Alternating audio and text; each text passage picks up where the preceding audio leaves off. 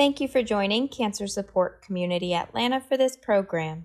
Please visit our website, cscatlanta.org, for a complete list of live and recorded events. If this is your first time participating, we invite you to complete a new attendee form to stay connected to all future programs. Hi, everyone. Welcome to our nutrition seminar today. This is Emily Brown, the Program Director at Cancer Support Community Atlanta. Thank you for joining us today for this nutrition seminar on eating the rainbow with fruits and vegetables, presented by Kristin Cuculovski. Kristin does these presentations for us every month on the third Tuesday of the month at noon. So please feel free to join us every month and register for the program.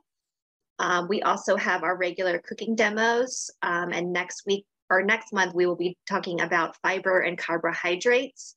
So if you'd like to join that program, that will be on August 11th, and you can go to our website, cscatlanta.org, and register for that, or just email me at emily@cscatlanta.org. So without further ado, I will go ahead and let you get started, Kristin. Thanks, Emily. And like Emily said, I'm Kristin. I am our Oncology Nutrition Coordinator here at Northside Hospital. And it is a pleasure to do these presentations every month for you guys.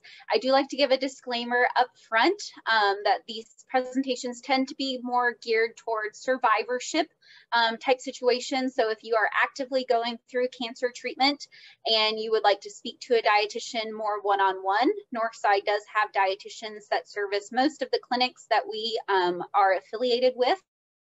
You can always ask your doctor for a referral. And then if you are not from Northside and you're from one of our other healthcare systems around Atlanta, they also tend to have dietitians available so they can look at your medical records and give you more individualized care that way.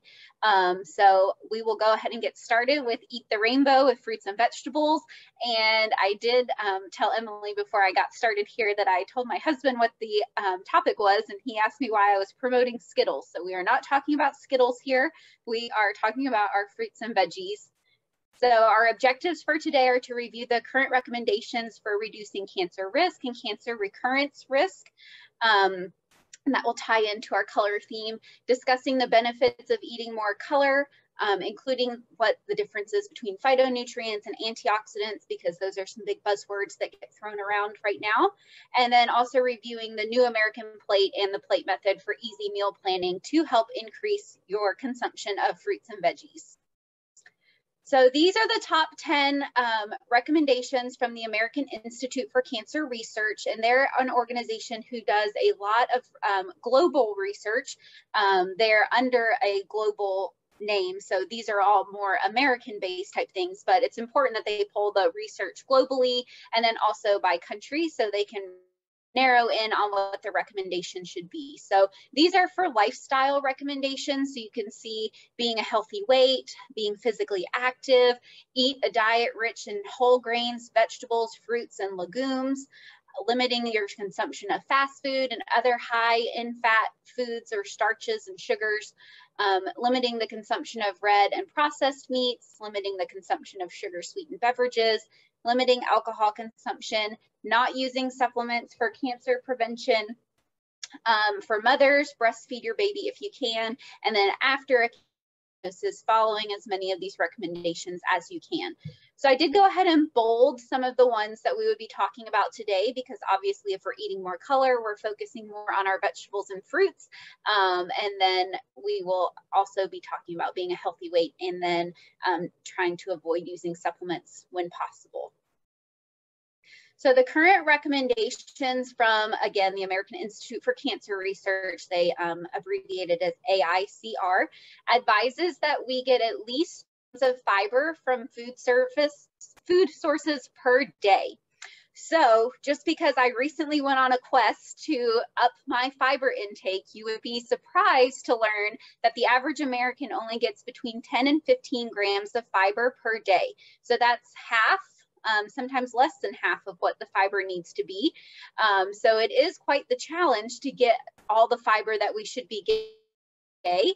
And if you're tracking that, you'll quickly learn that pretty much at every meal you have to have food that contains some kind of fiber to be able to meet this overall at the end of the day. So trying to eat a minimum of 3.5 to 5 cups of vegetables and fruits each day is also part of that recommendation. And our fruits and vegetables contain fiber. Most of them contain fiber. So this helps us to get to that goal of 30 grams per day. And then I do get a lot of questions on whether or not I need to eat fresh, frozen, or canned. And so fresh, frozen, and canned, any of those will work. It depends on what your specific diet needs are, what your budget is, what's in season, what's not in season, what you're making as far as your recipe goes. So you're not limited to only eating fresh fruits and vegetables. You can have a variety. If you do get canned fruits and veggies, you want to make sure that there's no added salt, no added fat, and no added sugar. So a lot of the canned fruits now come packed in their own juice, so they're not adding the extra syrup and that kind of thing in there. And then with the frozen vegetables, you'll see those a lot now too, where they have these different mixes that have sauces on them, and you would just want to be cautious with those because those can be higher in salt, and then they could also have some extra added fat in there to make them taste a little bit better. And you just want to be cautious with those depending on what else you're making for the rest of the meal. And then focusing on incorporating a variety of whole grains and beans and legumes. So like Emily said, next month's topic is going to be on fiber and carbohydrates because they tend to get a bad rap, at least carbohydrates do, and whole grains are a very important part of our diet. So cutting out an entire food group can be very harmful. So whole grains, beans, and legumes are also excellent sources of fiber. So we definitely don't want to be cutting those foods out and limiting ourselves from those nutrients. So our benefits of eating more color, the first one would be that it provides a variety of vitamins, minerals, fiber, and phytochemicals. And then another term for phytochemicals is phytonutrients. So if you see one of those in an article that you're reading, they're interchangeable. And those are just the little, well, we'll talk about them here in a minute, but every different fruit and vegetable that's a different color has different vitamins, minerals, and different phytonutrients that make up that color. And that's why we really promote trying to eat a rainbow or eat different kinds of colors with your meals, because then you're going to be getting different kinds of vitamins or different kind of phytochemicals while you're eating those different foods. Eating more color. So again, if you're focusing on your fruits and vegetables, that can help with your weight management because they are lower calorie foods naturally. So here in the West, we tend to eat more high calorie, high fat foods. And so we're really looking to see where we can plug in those lower calorie foods. But again, the other benefit of these fruits and vegetables is their fiber content, and that fiber helps to keep us full longer, so you're not as hungry as often. So not only are they lowering, probably have to eat less times throughout the day because you're going to feel full for longer if you weren't eating that fiber. And then they also help to protect against several chronic diseases. So not just cancer, but also heart disease and diabetes. And this is believed to be because of their anti-inflammatory properties, where they bring down that chronic inflammation that can fester in our bodies. So you're going to be protected against other things, not just your cancer. And then some cancers have actually been associated with low intake of plant foods. So by having a diet that's low in plant foods, then a cancer could be associated with your diet patterns. And those include your lung, oral, esophageal, stomach, and colon. So what is the difference between an antioxidant versus a phytonutrient? So an antioxidant is a substance that prevents damage to a cell from free radicals. So your free are little molecules, they're highly reactive and they're unstable. And we do have them in our body, and we do have to have a balance between our antioxidants and the free radicals. We just don't want there to be more free radicals than we have antioxidants. So the free radicals can actually cause damage to our cells, and those have been linked to a variety of chronic diseases. So we're trying to make sure that those antioxidants are there to help balance out those free radicals and make them less reactive and less unstable, so they're not creating so much damage. So a phytonutrient, many of our phytonutrients actually antioxidants. So they're there to help neutralize these free radicals, and some can increase cancer cells' tendency to self-destruct. So that would be the, killing itself. So you're not having to let it grow. Others may also start stop carcinogens before they even have a chance to begin the process of cancer development. And then other nutrients may also block the development of new blood vessels that tumors need. And then again, some of them fight inflammation. So each phytonutrient has its own role, its own benefit that it's providing. And again, the different colors of the different fruits and vegetables are going to be different kinds of phytonutrients. So that's really why we want that variety and that rainbow that we're striving for throughout the week. So again, phytonutrient or phytochemical, it's just a broad term for a variety of compounds that are produced by plants.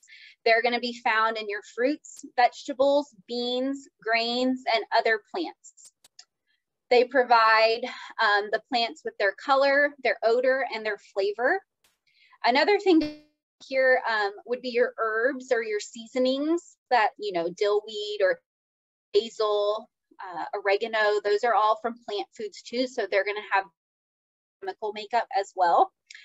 And then researchers estimate that there are about 1,000 different kinds of phytonutrients, and they've only been able to study a very small fraction of them so far. So there's still a lot to figure out in this world, but what they have found out, and it does show good benefits. So let's keep going.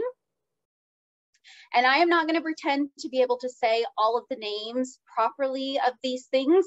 So some of them I will skip over, but phytonutrients, these are some of the common names.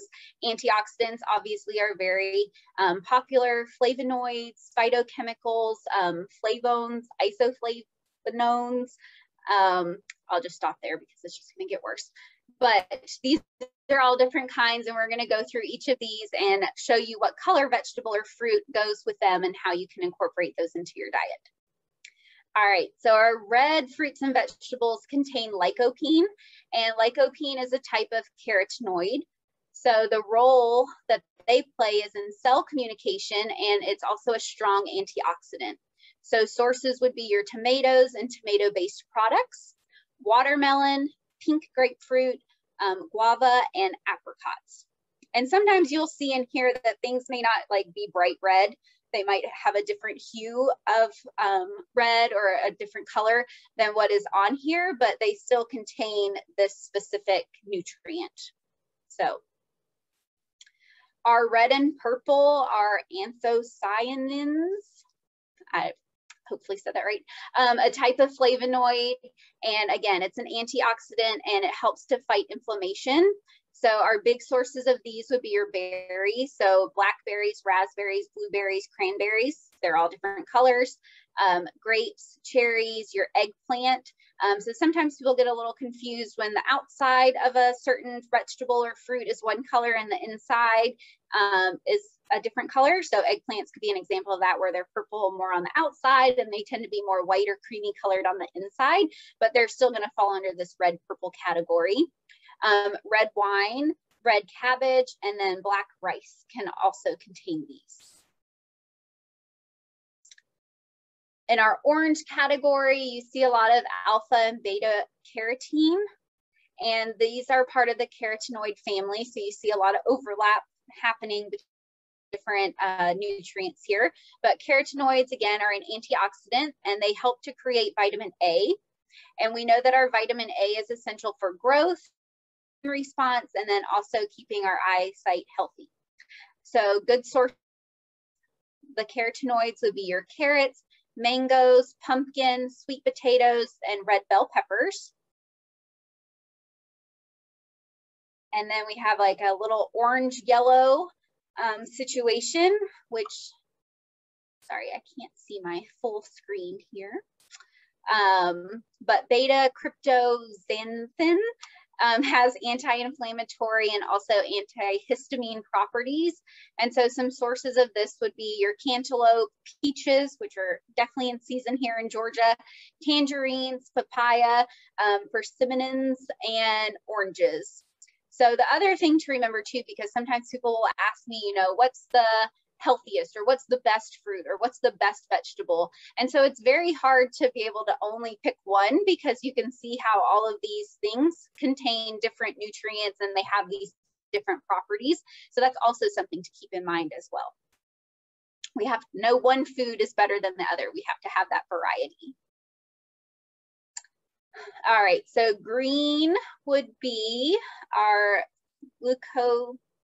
I wish I could see my whole screen, but I cannot. So may reduce cancer risk by protecting oxidative damage. And these help to activate enzymes in our body that are involved in removing carcinogens from our body. So this would be important to help make sure that these carcinogens aren't festering into cancer. And sources would include your cruciferous vegetables, which are your broccoli, cauliflower, Brussels sprouts, cabbage, also turnips, bok choy, and kale. So I do know a lot of people who are focusing on their health tend to lean very heavily on these foods, which is great. You obviously need them, but don't forget about your other ones too. All right, so our yellow and greens are also members of the carotenoid family. And again, they help to decrease risk for diseases of the eye that can come with aging. So the more we can incorporate these, hopefully our eyes will be stronger as we get older. So spinach, avocado, watercress, green beans, green bell peppers, broccoli, and peas. Hopefully there's things in here that all of you guys like. Our white products, which I hear from a lot of patients who have spoken to different providers and they tell them to cut out anything white. So in doing that, you've got a lot of good white foods out there that are still good for you. I think what they mean is to limit more processed foods, but the more of your white things here. And again, sorry, you can read what they are across the top. I just can't see it. May help prevent with bone loss in women with osteoporosis. And then studies have also shown a powerful antibacterial effect in these foods. And then they may stop cell mutations, help prevent DNA damage, and stop cell growth of the tumor. So the sources here would be your leeks, garlic, and onions. So definitely including those in a lot of your recipes can be helpful. And then steps that you can take now to help with this. So if your diet doesn't quite look like this picture over here yet with all these different colors, that's okay. That's an end goal for a lot of people, but you always have to start somewhere. So definitely focusing on eating a varied diet that's a variety of different vegetables, fruits, whole grains, and beans is going to be top priority. It really helps to make sure that you're getting in that fiber, but also getting in all of the different colors and that you're not just stuck on one or two different kinds of foods. So you want to try to favor when you're out shopping for these items, fruits and vegetables that are more brightly colored or strongly flavored. So those tend to be the ones that are the most ripe or the most in season. So I like to use the example of tomatoes because everyone in the South here seems to like tomatoes. But if you think about your tomatoes in the summer where they're super red and juicy, when you cut into them, like the inside's red, the outside's red, there's lots of juice going on. Versus maybe a tomato that you purchase in the winter where it's still red, but it's much more pale on the inside. So it's still going to have good nutrients. I'm not saying to avoid them by any means, but you can definitely tell a difference when something is much more ripe or in season, and it probably has more of these vitamins and minerals and phytonutrients more developed from the growing process than if it was picked or grown during the off season. You can just tell the difference in the flavoring and also, again, the colors and even the odors that you might find. So that's a good tip. Sometimes people ask about that. And that's another benefit of frozen fruits and vegetables is that they tend to be picked at the peak of their ripeness, and then they're flash frozen and then packaged and frozen for us, so they keep that nutrient profile. So sometimes people will ask, you know, does it lose its nutrients or am I losing stuff? And you might lose some just from the general process of thawing it out or having to cook it, but that's okay. If you're focusing on getting enough fruits and vegetables throughout the week, the little bit that's lost isn't going to override all of the benefits that are coming from those. And then we definitely want to try to stick with the food sources. So, you know, I broke down the phytonutrient profiles and gave you the names of those things, but you don't need to go out and purchase supplements that only contain carotenoids. That's where we can get into a little bit of danger, not knowing the safety of those things, because supplements in the US are not regulated by the FDA. And so it can, you know, you don't know what you're purchasing. And we also just don't know how taking it out of its food source and giving it as just a sole nutrient, how your body's going to react. Like, are you giving yourself too much? Was there something in the food source that helps our body to utilize or absorb that nutrient better? And so because of that, the AICR recommends to not use supplements for cancer prevention or to reduce your risk of cancer. And the exception to that is if you have been diagnosed with a deficiency, if your doctor said that your vitamin D level was low and asked you to take a vitamin D or told you to take a vitamin D, or that they feel like you need to take calcium, those are different. Your doctors actually examined you and looked at you, and that's what they determined. But as far as just going out and buying a bunch of different supplements, definitely talking to your healthcare provider before you do that would be a much better recommendation than just going out and purchasing a lot of different supplements. And it can be very expensive too. And some of these can actually interact with some of our treatments or cause side effects that you might not be aware of. So it's just best to talk through it and really know what you're getting yourself into before diving in and spending the money on those kind of things. So if you've been here before, one of our presentations, you know that I love to use the plate method. And I like the plate method because it really makes meal planning easy. And a lot of people don't necessarily always know where to start. But using something like this simple plate to really think about how your meal is going to be set up can help you balance your nutrients and plate into different sections, just to get your mind thinking about meal planning. You don't always have to use this. And if you're an advanced meal planner already, then, this might be a little basic for you, but this is always a great place to start. So you can see over on the plate that it's a 9-inch plate, and 9-inch plates tend to be the size of our salad plates. So it's not a big dinner plate. It's the small. Also, the volume of food that we eat is important.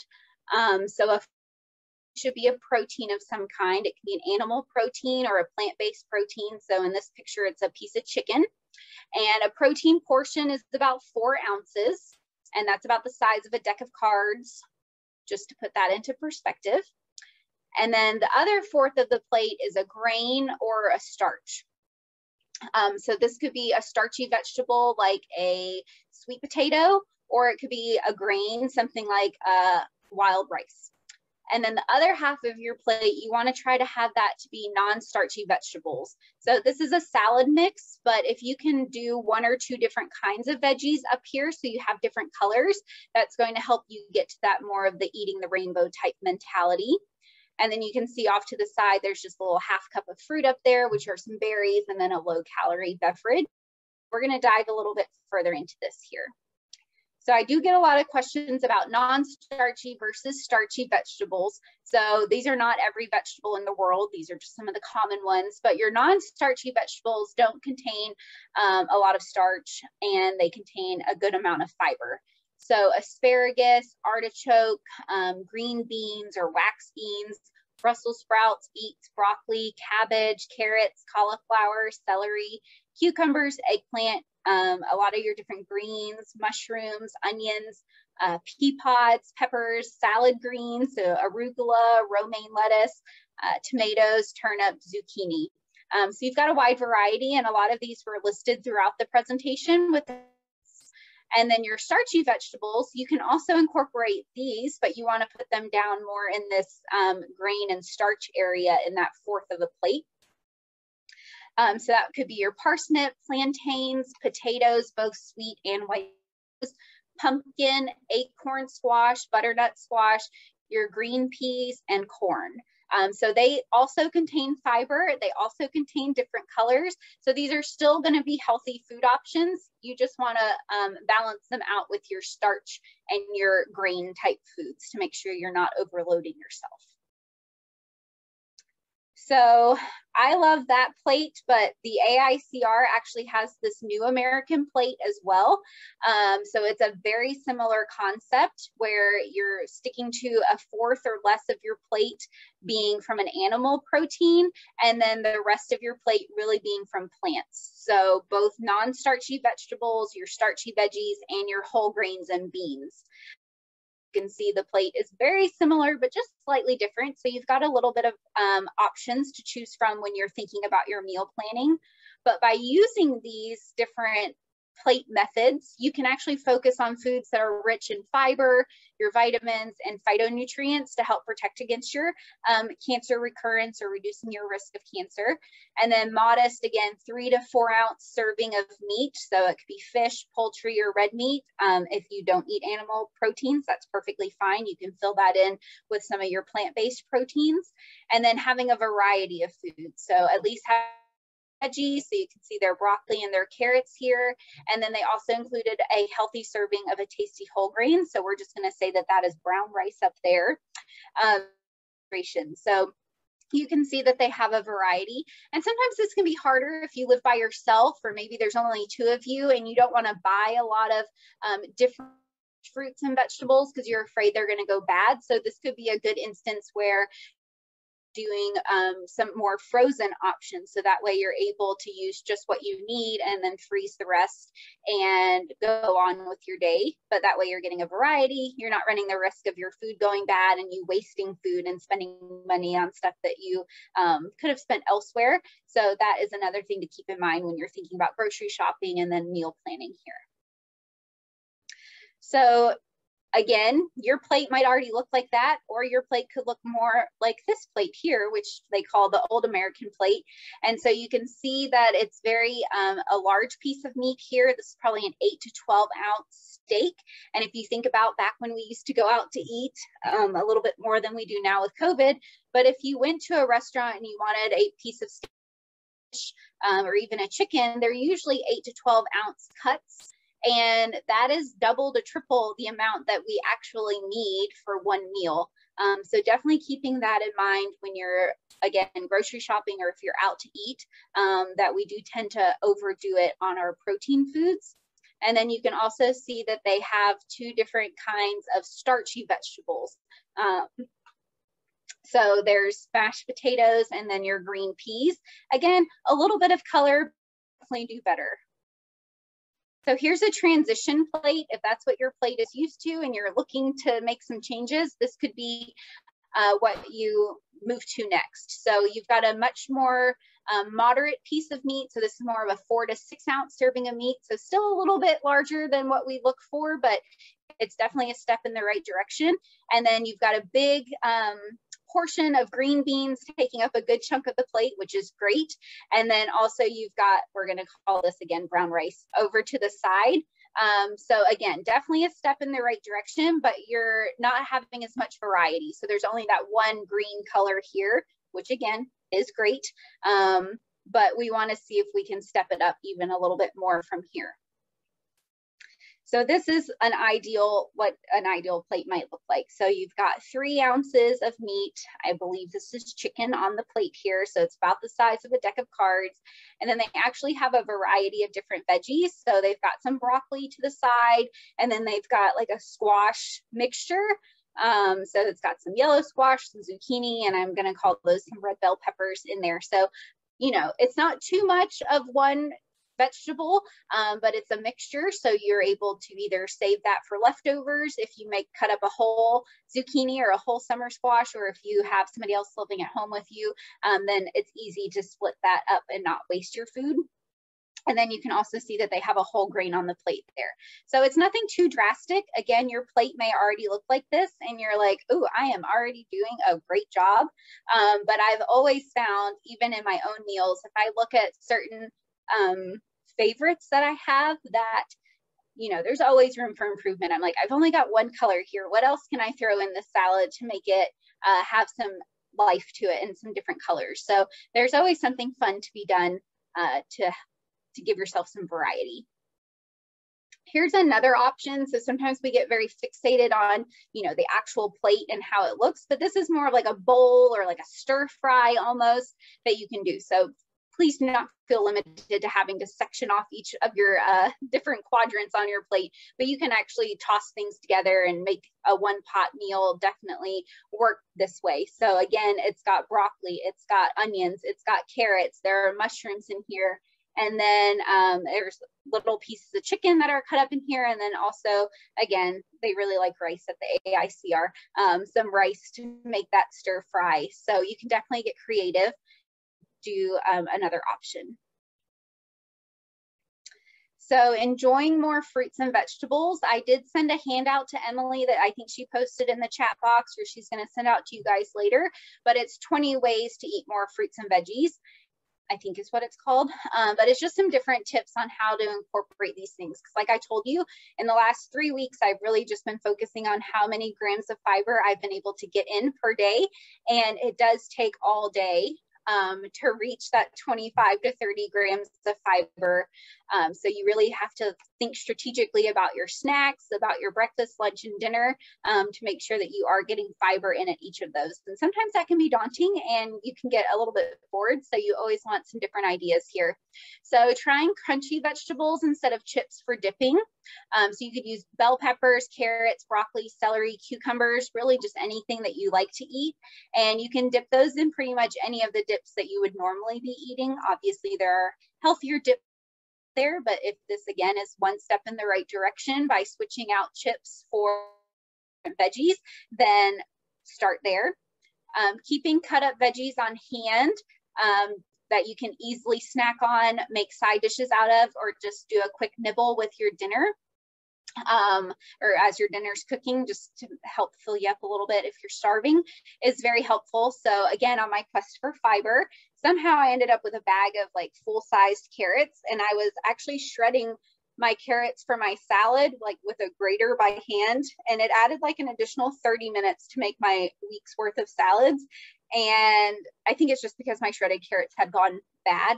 So those are things to think about. Like, it was easier for me to buy a bag of shredded carrots than to spend 30 minutes cutting my own carrots up. And I was much more likely to eat those shredded than I was getting a huge bag of carrots and shredding them myself. So sometimes you have your time and your barriers. So thinking about things like that, like, you know, a lot of grocery stores now have pre-cut up veggies that are fresh. And sometimes if your schedule does not permit, or you can't stand up long enough to do stuff like that because you're fatigued, you know, that is perfectly fine. There's no reason why you can't rely on having somebody else cut up your veggies for you, just to make things a little bit easier and for you to be able to get those fruits and veggies in. So perfectly fine. It's a grilling season right now, so thinking about grilling fruit kebabs for dessert can be very helpful. Pineapples, peaches, bananas, those all taste great on the grill. Using veggies as pizza toppings. So if you have favorite pizzas, or you make your own pizzas at home, or even if you buy pizzas, you can always add your own vegetables on there, and just to help enhance the number of veggies. Or if you're getting pizza, you can also do like a side salad on the side. So my dad used to eat like half to a whole pizza on his own. And then I worked with him on getting down to 2 to 3 slices of pizza, and then also having a side salad to the side to make sure that he was getting his vegetables in for that meal. So you can always get creative there.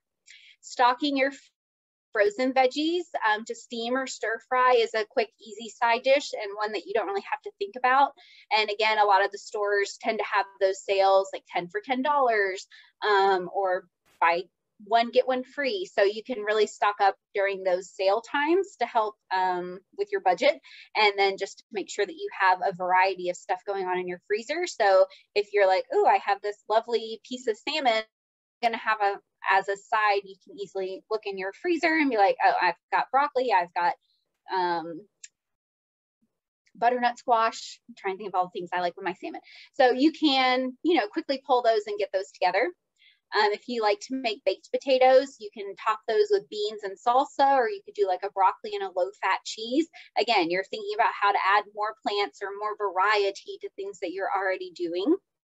Waking up to fruit, so making it a habit of adding fruit can be a good way to start your day with some kind of a plant or some fiber.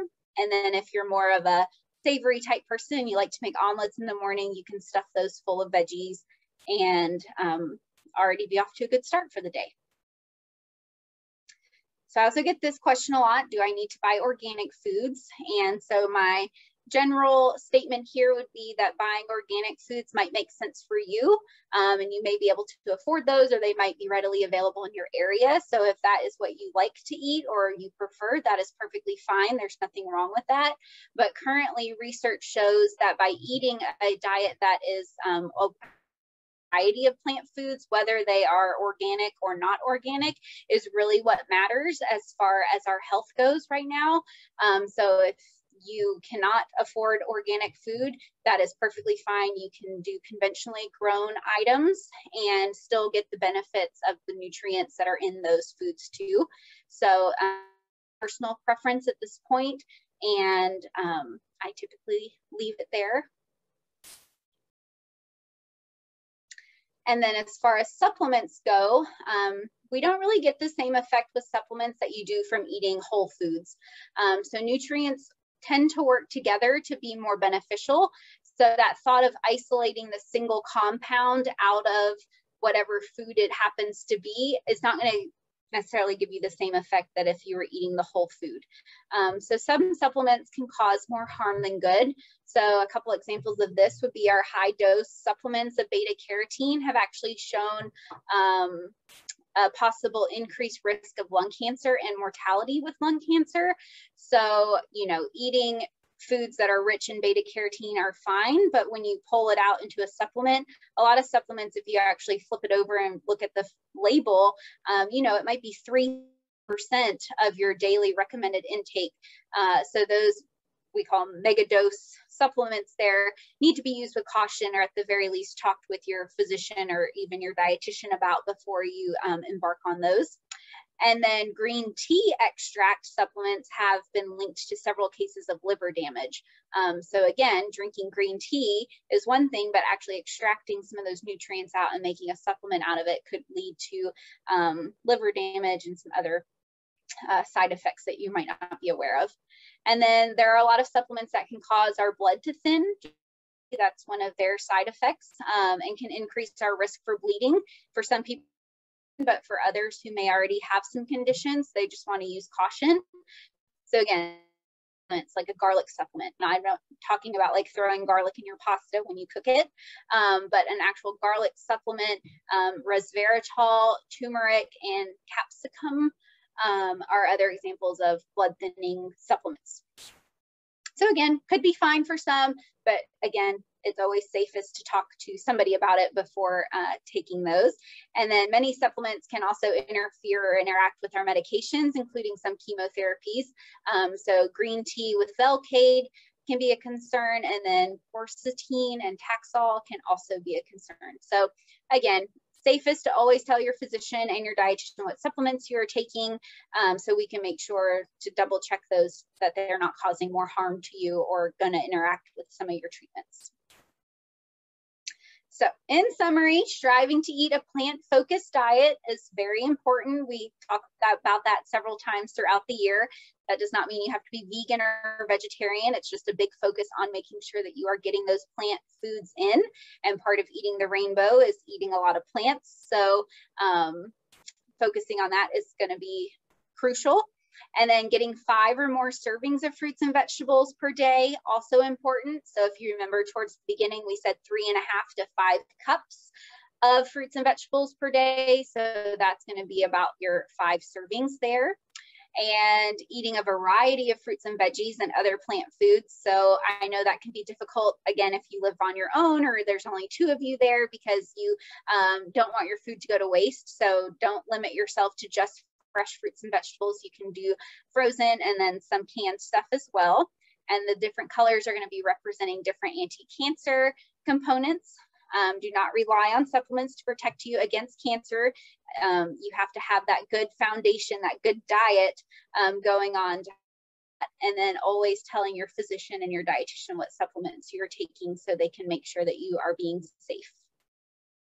So here are some sources for you. These are very great, easy websites to navigate around for some more information if you want to dive a little bit deeper.